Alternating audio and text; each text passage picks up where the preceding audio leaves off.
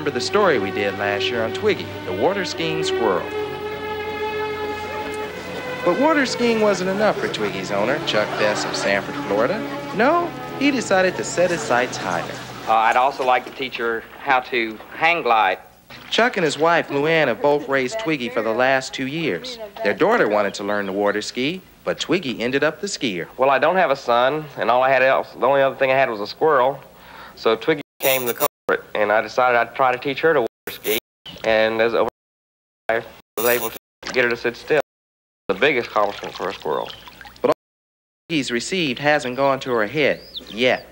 Twiggy being a celebrity, she's not conceited about it at all. Twiggy's just a regular old squirrel. The only thing is she lives in a house instead of a tree.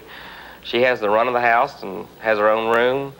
And she spends the majority of the day hiding pecans. Besides hiding her favorite nuts, Twiggy enjoys looking at her favorite sculpture of herself, while Chuck finds Twiggy lacking in only one respect. Twiggy is a girl, and consequently, she's more docile.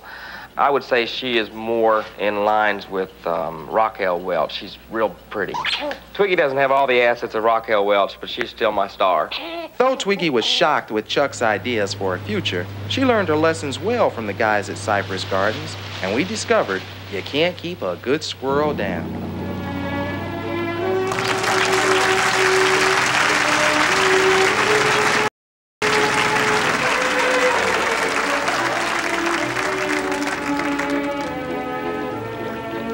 Between me being a squirrel and her being a squirrel, we get along pretty good.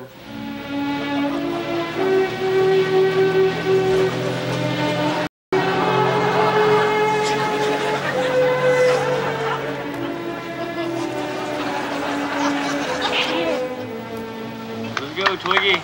We in the Orlando area have Disney World and Sea World, and I would like to start Squirrel World.